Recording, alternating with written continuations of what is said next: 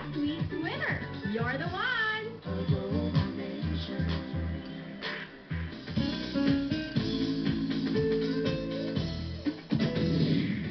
In 1901, Fort McKinley was established in the areas that lie between Makati and Taguig. During World War II, it was the headquarters of the United States Armed Forces in the Far East and the Philippines' 12th Infantry Division. In 1949, it was turned over to the Philippines and renamed Fort Bonifacio. Thank you, Professor Robin Salazar. You're welcome. Doon pa man at magpahanggang ngayon, the fort is still the place to go for good American-style food. At yan ang naging inspirasyon ni Chef Barry Picasso sa kanyang pag-resurrect ng Fort McKinley dito sa Bay Area. Today, it's breakfast with an interesting fill and twist. Swak na swak dahil magpo-4th of July na, di ba guys? Yes. Get ready for fireworks in your mouth. Andito na si Chef Barry with Chef Alex Almeida and Chef Paolo Martinez. Welcome. Woo! Always a pleasure to have you, Chef Barry. Naku, ito na. Ako guys, malapit ako sa fort, nakatira sa Philippines, so nami-miss ko. So I want to know, ano naman po yung memories niya about Fort Bonifacio or Fort itself? Bakit ito ang naging inspiration niyo dito sa Fort McKinley? First, Fort McKinley, I have no memories kasi hindi naman ako ganun katagal.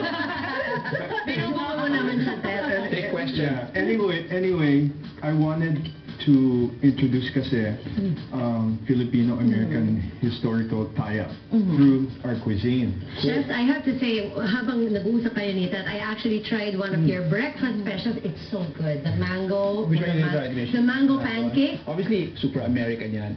Pero yung invest na, how do you say, pancake sauce, yung... Maple syrup.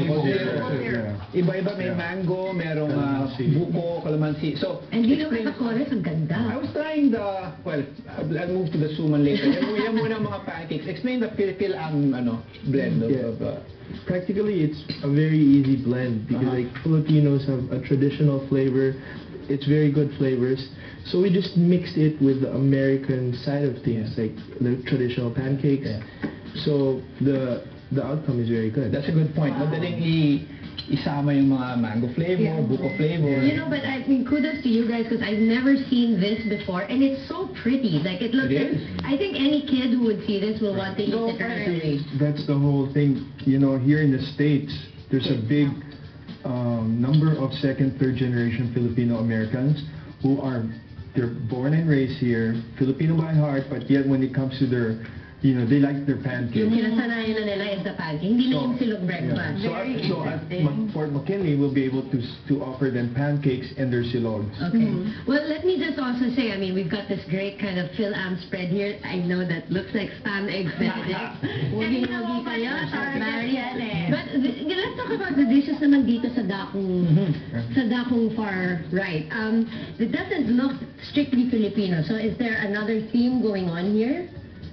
Yes, this is Asian. It's also Asian. Okay. Yeah. We have our garlic noodles. Okay, so like with no our light own garlic special. So this normally comes on the side talaga or depende sa... Ano po yan?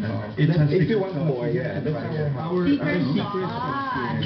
You should try it. Wala niya po. I don't like secrets here. No. Actually, I will right now. So. Last but not the least, over on the right mode, I And think. that is, of course, pad thai.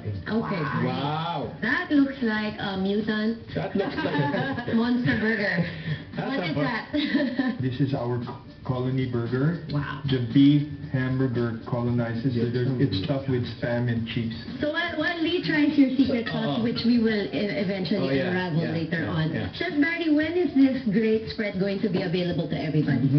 Well, we're inviting everyone. We have a grand opening on August 2nd. So August 2nd, there's going to be, you know, we're going to have a live band, performers, and at the same time, a spread of our cuisine. That's great. So August 2nd, mga ka-nation, don't forget, mark it on your calendar. Ano, Lee, anong verdict dyan?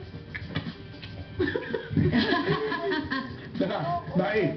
Sabihin natin yung mga tao, gusto ko surprise sila kung saan yung Fort McKinley sa matatagpuan. Kasi dati yung ano, di ba? Right.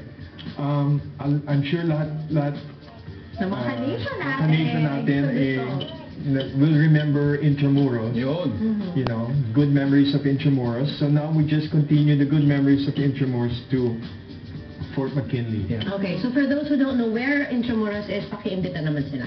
Okay, we are inviting lahat ng mga ka-nation to please come at Fort McKinley, located at 101 Brentwood Drive, South San Francisco. Ayos. Ayan. Teka, before we wrap it up, speaking about wrapping it up, you know, we all grew up with suman. Sa Manila, when I was growing up, dip ko sa asukal, you know, super. Hindi isipin ng mga tao na suman yan. Okay, this is suman. Kaya lang, shape ng square. Okay. And with ube halaya in Ayun. the middle. Grabe Tapos fried, and then with mango caramel sauce. Yeah, and I was telling you guys earlier, it was the first thing I tried, and it's a bomb. Ay, nako guys, dito muna nagtatapos ang ating samahan ngayong linggo. Pero syempre, before we go, we want to thank a few special friends. Thanks to Ricky Sarmiento of InStyle Salon in Daly City for our hosts, hair and makeup. 7 Victoria.